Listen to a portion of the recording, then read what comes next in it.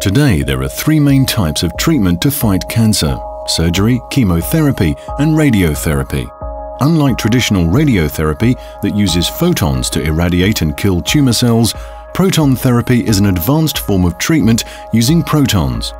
These particles give proton therapy its many advantages. Proton therapy's greatest advantage over conventional radiation therapy is its accuracy and its ability to spare healthy tissues. Conventional X-rays are made of photons that pass through the body and deposit considerable energy before and after the tumor. Protons, however, have a particular physical property called the Bragg peak. They're able to deposit less energy on their way to the tumor and do not affect tissues beyond it. This property allows to confine the radiation dose to the tumor and radically decreases the risk of injury to surrounding healthy tissues.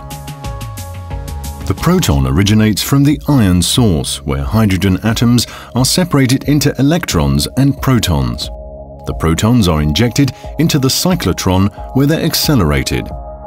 Then, these high-power protons are sent through an energy selection system and a degrader that adjust their energy.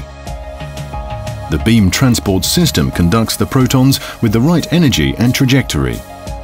Then the proton beam arrives in the treatment room via a gantry.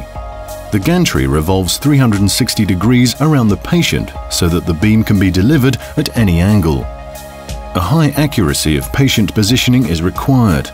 IBA's treatment rooms are equipped with the latest patient positioners, alignment, and imaging systems to ensure the reproducibility of patient positioning. Today, proton therapy patients have access to a state-of-the-art delivery mode called pencil beam scanning. The beam is steered across the target volume one layer at a time, pixel by pixel, to precisely match the shape of the tumor. With this active scanning technique, the physicians are able to change the proton dose at any specific location in the target.